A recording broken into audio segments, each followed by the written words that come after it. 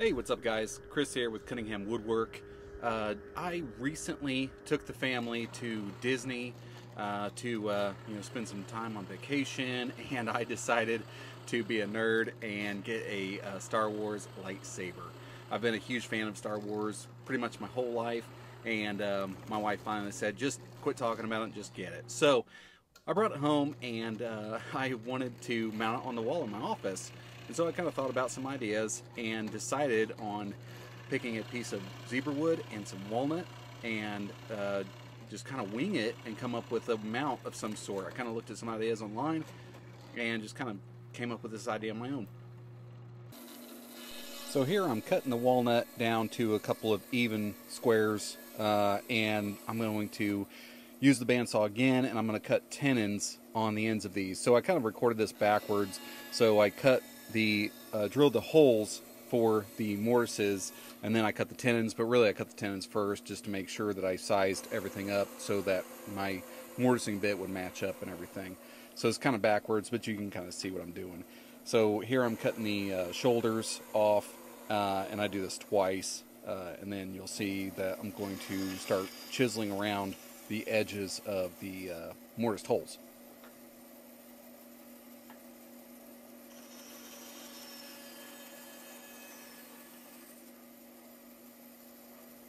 And I'm not a big hand tool woodworker. I enjoy them, and I wish I was a lot better at it. So, I just kind of drew a line and chiseled to it the best I could. And they ended up just fine in the end. But, I'm not going to show a whole lot of chiseling because I'm no master of it or anything. But as you can see by this fit, I did get it pretty darn close.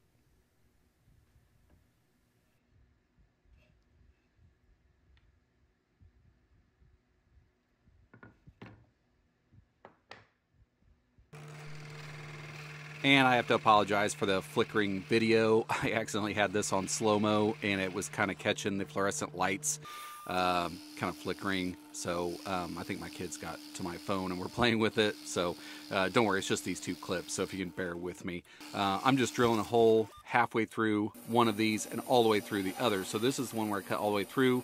I'm going to cut a little notch on the side, and this is where the top of the lightsaber is going to slide in. And then the other one, which I didn't get video of, but I actually drilled halfway into it, and then I took a chamfer bit on my router and chamfered it, and then it's going to seat right in. So you can kind of see right here on its side how that's going to work. And sorry, it's flickering again. So sorry, two videos. So I didn't really know how I wanted to finish these up, but after watching New Hope and watching Luke Skywalker's little speeder that he is in the Tatooine desert, I thought, hey, that's kind of a cool basic shape, and so I decided to kind of make these that same shape as the front of that speeder, which may be only something that I notice, but it's definitely paying homage to the movies.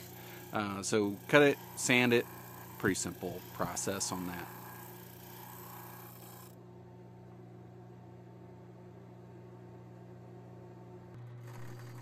And I'm sure some of you will make fun of me for using this little drum sander on a drill press, but I've had one of those rigid sanders, and it just did not work for me. It broke down quite a bit, and I got frustrated, just tossed it, and I went back to these, and they've never failed me. So might be kind of, I don't know, cheap, but it works. So speaking of cheap and it works, instead of finding a way to clamp these down to the bench to chamfer the edges on them, I decided just to use double-sided tape them to my bench, and then route the edges from there. And these are just getting a real simple chamfer edge. I'll take off, half the material on the first pass, and then I go back through with a finishing pass because some of it did burn a little bit. And so I'll actually chamfer this in two passes. So let's watch that.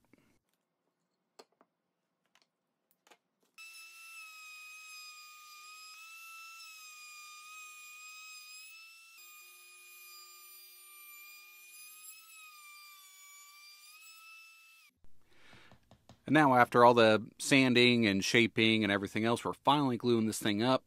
And these don't need wedges or anything like that. These are actually really beefy tenons, considering they're holding a very lightweight lightsaber.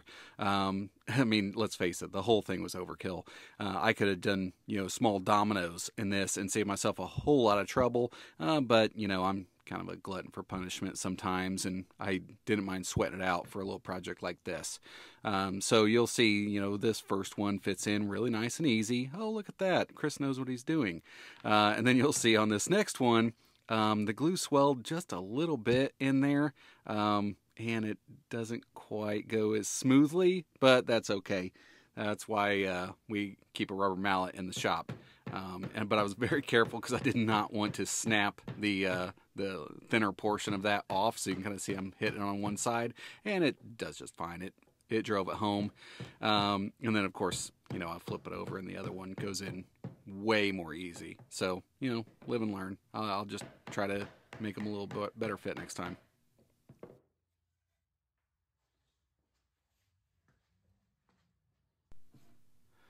So the tenons, I had left those a little bit proud for no other reason than just to make sure that they were going to be flush against the back, where it's going to land against the wall. And I'd seen a couple people use this little trick where they take a piece of plywood and they notch it out, and they have this bit, and it just kind of flush trims, or whatever you want to say, right to the surface. And I must have used too small of a bit, and it actually was not the smoothest process. But hey, now I know. So we got our lacquer in the container here. We're going to hook up the air, turn on the machine, and obviously I'm going to mask up because this stuff's pretty toxic. All right, let's start.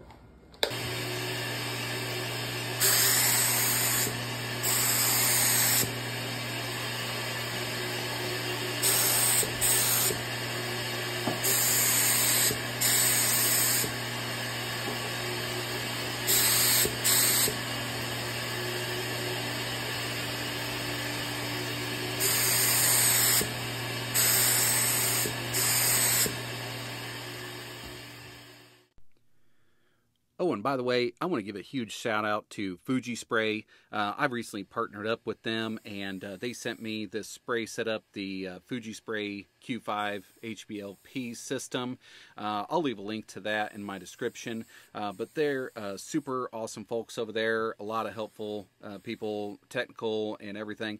And they've just been super nice through this whole process. And I just wanted to show off what their spray systems can do in a small shop setting. So if you're in a small shop and you're considering something like this, drop a comment and ask me any question that you have, or hit me up on Instagram, and I'll be showing a lot more over there. But definitely want to show off that these are super useful, and I mean, the finish was far superior to anything I could get out of a rattle can. So again, thanks Fuji Spray. Now to just simply mount this thing on the wall. So I have these really cool metal giant screws that go into drywall, and they don't need a stud or anything, especially not for anything this light. And then you just run a metal screw into that and you're on. So I kind of snug it up, check up for level, and I was pretty close, but I think I hit it with the level and had to knock it back. So pretty easy to mount this up, and then we get to check and see how it looks.